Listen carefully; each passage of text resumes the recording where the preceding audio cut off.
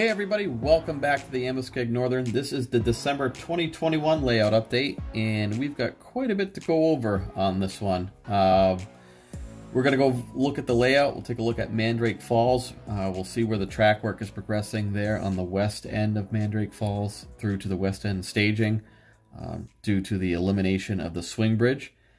We've got a bunch of motive power that is on the way, and that should be here some point. I mean, maybe it might be in next month's video.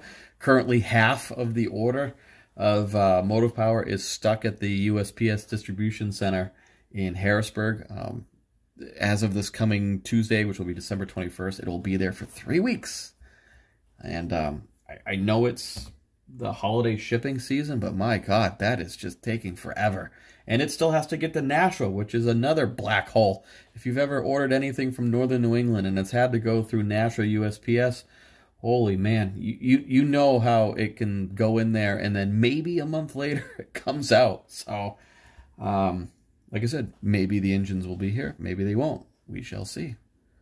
But those engines play a role in the refinement of the history of the Homestead Northern. So I briefly touched on that in last month's episode where there was some changes to the history of the Homestead Northern. And when I say changes to the history, it sometimes sets some people off because they're always like, you're always changing it. You're always changing it. Like, just pick something and stick with it. Well, there's always been an end game for the Homestead Northern. And we're going to go over that in a video, a full-length video coming up where we talk about the whole history of the Homestead Northern and the maps and whatnot. And the maps will be up shortly on the Facebook page. But I've always had an end game. It's just how do we get there? And I'm a very OCD kind of a person. It has to make sense. It has to be plausible. If this is dependent upon this and this doesn't work, then this doesn't happen. So now you're back to like figuring out that. And, you know, which seems kind of insane when we're talking about model trains in a fantasy world in our basement and freelanced at that. So it's even worse. It's not like we're modeling NS or CP or whatever railroad. Like, this is completely made up. So you can be like, oh, my railroad, my rules. Yeah, it doesn't work. It doesn't work in my head. It has to make sense. If it doesn't make sense, it doesn't work. So the biggest stumbling block, or the only stumbling block for the Homestead Northern, is how does it get to the Midwest? The Homestead Northern starts its origin in the mid 1800s from the railroad that went from Chicago to Portland, Maine, through Oswego, or Oswego, however you pronounce that, in New York. A majority of that line was built, except for the New Hampshire and Maine section. Well, half of the New Hampshire section. The Northern Railroad and the Northern Main Line is part of that railroad. But from half of New Hampshire through Maine, it was never built because the guy who was planning it died. So there's always been a hang-up as how does, after all the railroad baron mergers and whatnot in the late 1800s and early 1900s, how does the Homestead Northern go from, you know, New England to into New York and Pennsylvania and Ohio and potentially Indiana and Illinois? So luckily over the last month or so, details about Guilford's expansion into the Midwest and eventually the West Coast, details have come out. Now, we've all known that Guilford wants to do it, and it just seems like some insane pipe dream that was just like, what are these people thinking? Because there hasn't been a lot of information out there about it. But lately, more details have come out from some people behind the scenes, or, you know, part of the whole grand scheme. And I can attribute to this, I think, without, you know, any hesitancy, that the pending sale of Pan Am to CSX has allowed these people to speak more freely and allowed information from Bill Ricca to come out more freely. And what really interested me were the failed attempts at acquiring major portions of Conrail in the 1985 bid with NS, and then again in the 1997 bid with CSX and NS.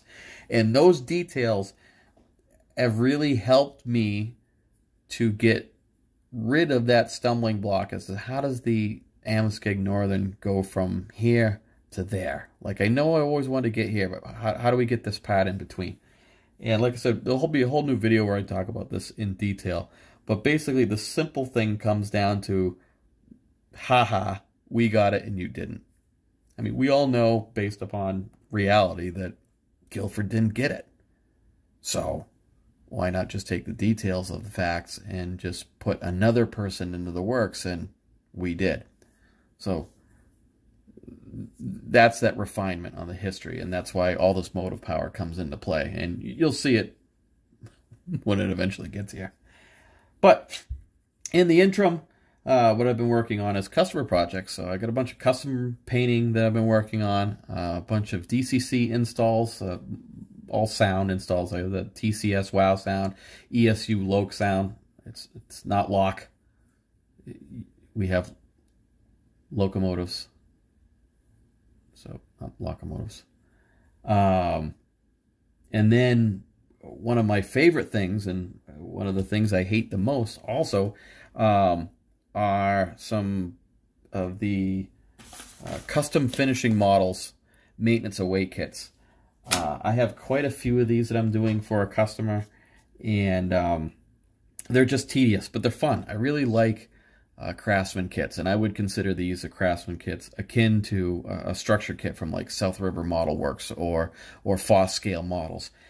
They are just heavy in detail and heavy in time required to build. Most of these kits, I'd say, are 40+ hours, especially the Mark IV tampers or the Jackson 6700 tampers. Those are all production tampers. I'd say those are easily 60+ hours. And there are a few kits from custom finishing that are able to be banged out in an hour or two, but a majority of them are a lot. And they're really nice kits. They're highly detailed, and they're one of those things that you don't see a lot on people's layouts. Like, the maintenance away is what keeps the trains rolling. It keeps the cars upright and on the rails, and it's the backbone of the railroad. But nobody really has them on their layouts. I think mostly it's because these are very intense kits. They're all metal and wire and brass and decals, and you've got to paint them yourself. So you got to clean up all the flash and all the metal pieces and glue them and epoxy them together. Then prime it, then paint it, and then you've got to do what I think is the worst part, but what really makes these kits. And that's the windows, which is this clear acetate plastic that you gotta cut them out and glue them on, like clear parts, glue and whatnot. And then the hydraulic hoses. Like, some of these things, there's like 200, 300 hydraulic hoses on the damn thing. And you could easily, like, I'm not gonna put those on there. I mean, you can build them and put them on and not put them on, and it's gonna look all right, but it's all this, the glasswork and the hoses, that I think that really makes it. And it's tedious. It really is. And it's just daunting when you've got so many of them to do. I think I've got a bunch of these for my layout. You've seen them here and there on the Facebook page. But you know, I think this one order for Kevin, I think, is 6 or 7 of these, and you're looking at anywhere from 40 to 60 hours a piece on each one of them. So I mean, they take a while, but I really like building them. So, but all right, let's go take a look at the layout, and you guys can see what's going on, and then you can throw comments below as to it's constantly changing. So, all right, let's go take a look. Alright, let's take a look at a couple things on the layout. So this is the west end, where the main line enters the west end staging. It goes through the backdrop at this location and into the utility room, into the staging tracks. And to soften that transition between going through the backdrop and on the main layout, I've been working on getting this bridge roughed in, and then I'll get the scenery roughed in and patch up the holes that I had drilled as pilot holes through the backdrop. And that will just kind of act as a view block to just ease the transition from coming through the backdrop and into the main section of the layout. I've got all of Station Street installed with the curb work and sidewalks. Right now I've got the initial layer of paint down on it, and I am got some Mr. Putty sitting on the seams so I can get those sanded down. These are the Walther's street kits, and they use the kits interchangeably for both concrete and asphalt roadways. So if you're doing an asphalt roadway, you got to kind of sand in or fill in the seam lines and sand them down. So I've got 2 coats of the Mr. Putty on there right now. This is the 3rd. Probably gonna need a 4th or 5th to kind of smooth out those seam lines so you don't have that concrete panel looking like street once it gets painted. Starting to mock up some of the signaling system. I'm going to be using the Azatrax infrared signals for their signal controllers. I'd seen them a few years ago over in Springfield and really liked them. I had some of the Digitrax SE8Cs, but I must have either sold them or lost them at some point in time during a move or transition from a layout, because I looked in my electronics box and I cannot find them. I have all my BDL 168s, but I cannot find any of my SE8Cs. So the cost to replace them compared to using the Azatrax is quite similar, and the Azatrax will handle all the logic for me. I just tell him how I want it to go, and then he'll do all the NORAC signal logic for me. So it'll make things a lot easier in the long run. Now when it comes to using it with JMRI, obviously the dispatcher can't control the signal aspects because he doesn't have any control over the logic. It uses the logic built into a board, and it uses a tumble down system, so it figures out what the other boards are doing. We'll go over that more in detail in another video, but the dispatcher can have some quasi control by putting resistors across the roadway, or the track I should say. The dispatcher can then kind of take over or allow it to tumble down to the different boards to kind of get you some situations that you might want to deal with. So we'll take a look at that in another video. So been working on Callahan Auto. You may have seen a photo of this on the Facebook page. This is a large structure. This is made, I think, from the Walther's American Hardware kits. I know it's a Walther's kit, but I think it's American Hardware and another one of the kits. I can't recall exactly which one. This is going to ultimately be a kit bash of 4 of those kits, and it takes box cars for outbound finish project, and box cars and coil cars for inbound raw materials like sheet steel, cardboard for packaging and whatnot, and then it will ship out finished brake pads and brake pad accessories. Got some power sitting on the main line. We'll take a look at that another time. We'll talk about that. So most of the track work on the main line through this section, about 90% of it is complete to get it tied back in with the rest of the layout. Just as we go through Amoskeag Yard over there on the other side, there's a couple sections that I'm waiting for them to come in. So, but on the east end here, Amoskeag Yard, market basket has been moved from the south side of the tracks and north side of the tracks. In its previous orientation, it was based upon Manchester, where it faces west, and so it's on the right-hand side of the end of the Manchester yard.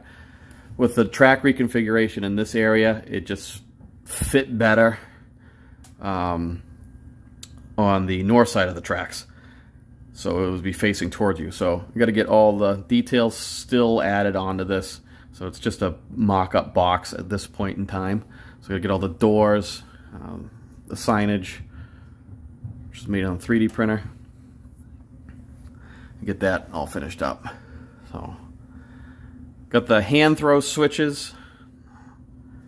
So this will require you to open up with the dispatcher to get into the yard. Amoskeag yard is not a very large yard in Mandrake Falls. It's a remnant of itself. It's pretty much down to like 2-3 tracks. If you've ever looked at the overhead of Portsmouth, New Hampshire's yard, it's pretty much based off of that and a little bit of Manchester as well, where they were large classification yards for the area during the 60s and 70s, and then the 80s they started to dwindle, and now they're just a few tracks here and there, basically as small storage parts for the local traffic.